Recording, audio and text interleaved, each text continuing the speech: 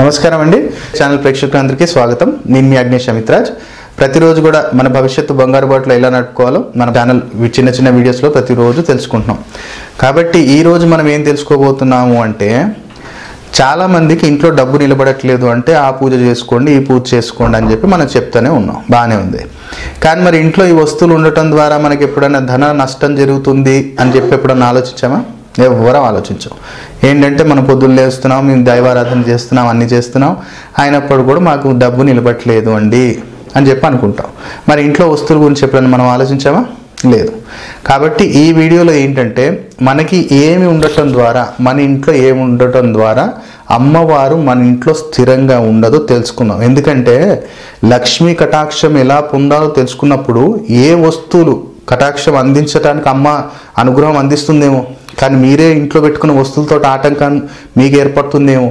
అందుకనే ఈరోజు ఈ యొక్క చిన్న వీడియోలో ఏ వస్తువులు మనకి ఇంట్లో ఉండాలి, మన ఇల్లు ఎలా, మనకి ఇంట్లో ఎలాంటి వస్తువులు ఉంటే అమ్మవారు రాదు తెలుసుకుందాం.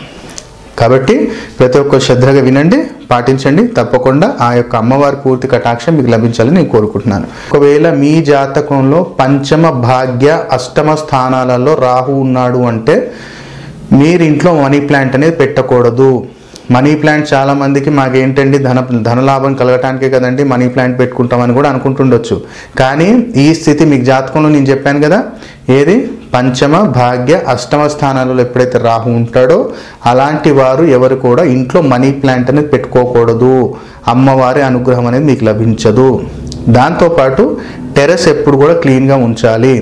ఎవరి పేరైతే ఈ యొక్క స్వాతి నక్షత్రంలో కానివ్వండి, లేదా ఆశ్లేష నక్షత్రంలో కానివ్వండి, లేదా జ్యేష్ఠ నక్షత్రంలో కానివ్వండి, లేదా అశ్విని నక్షత్రంలో ఈ పేర్లలో వస్తున్న వాళ్ళ దాంట్లో పైన ఎప్పుడు కూడా చెక్కలు వేయటము అలాంటివి కానీ ఎప్పుడు చేయకూడదు. ఇంట్లో అనేది డబ్బు ఎప్పటికీ నిలబడదు. వచ్చిన డబ్బు వచ్చిన 10 రూపాయలు అయితే 15 రూపాయలు ఖర్చు ఎప్పుడు కనపడుతూనే ఉంటుంది. కాబట్టి ఈ యొక్క చిన్న జాగ్రత్త తీసుకోవాలి. దాంతోపాటు చాలామంది ఇంట్లో బొమ్మలు పెట్టుకుంటుంటాం. ఏదో మనం షోకేజ్లో బొమ్మలు, కృష్ణుడు బొమ్మలు, రామచిలుక బొమ్మలు ఇలాంటి కొన్ని పెడుతూ ఉంటాం. దాంట్లో మీరు ఎప్పుడన్నా అబ్జర్వ్ చేసినట్టయితే కింద హాలోగా ఉంటాయి, అంటే కింద ఓపెన్గా ఉండి మధ్యలో మొత్తం ఖాళీగా ఉంటాయి. అలా ఉండటం ద్వారా ఏంటంటే ఎంత డబ్బు వచ్చినప్పటికీ కూడా డబ్బు నిలబడదు. కాబట్టి ఈ వస్తువులు ఎప్పుడు కూడా మీ ఇంట్లో ఉండకుండా చూసుకోండి. ఎందుకంటే మనకి అమ్మవారి కటాక్షం లభించాలి అంటే ఈ వస్తువులు ఉన్నప్పుడు, అమ్మకి నచ్చినప్పుడు ఎలా వస్తుందండి అమ్మవారి ఇంట్లోకి? కాబట్టి ఈ వస్తువులు మ్యాక్సిమం ఇంట్లో లేకుండా మీరు జాగ్రత్త పడితే తప్పకుండా అమ్మ కటాక్షం పూర్తిగా మీకు లభిస్తుంది. ఏంటేంటిది? ఫస్ట్ అయితే టెర్రస్ క్లీన్గా ఉంచుకోవాలి. అలాగే మనం మనీ ప్లాంట్ రాహు స్థితి పంచమ భాగ్య అష్టమ స్థానంలో ఉన్నప్పుడు మనీ ప్లాంట్ పెట్టుకోకూడదు. హాలో ఐటమ్స్ ఇంట్లో ఎప్పుడు పెట్టకూడదు. నడవని వాచ్లు కూడా ఇంట్లో ఉన్నాయంటే ఇమీడియట్లీ తీసి పనికొస్తేనేమో వాచ్లో సెల్ వేయించి పెట్టండి, లేదు అనుకుంటే తీసుకెళ్ళి పడేయండి. కానీ ఈ వస్తువులు మాత్రం ఎప్పుడు ఇంట్లో ఉంచుకోకండి, ఎందుకంటే ధనం అనేది ఎప్పటికీ నిలబడదు. కాబట్టి చిన్నపాటి పరిహారం చేయండి, తప్పకుండా పూర్తి లక్ష్మీ అమ్మవారి కటాక్షం అనేది మీకు లభిస్తుంది. ఈ వీడియో మీకు నచ్చినట్టయితే లైక్ చేయండి, షేర్ చేయండి. అలాగే మన వీడియో అతి శీఘ్రంగా మీకు చేరుతుంది.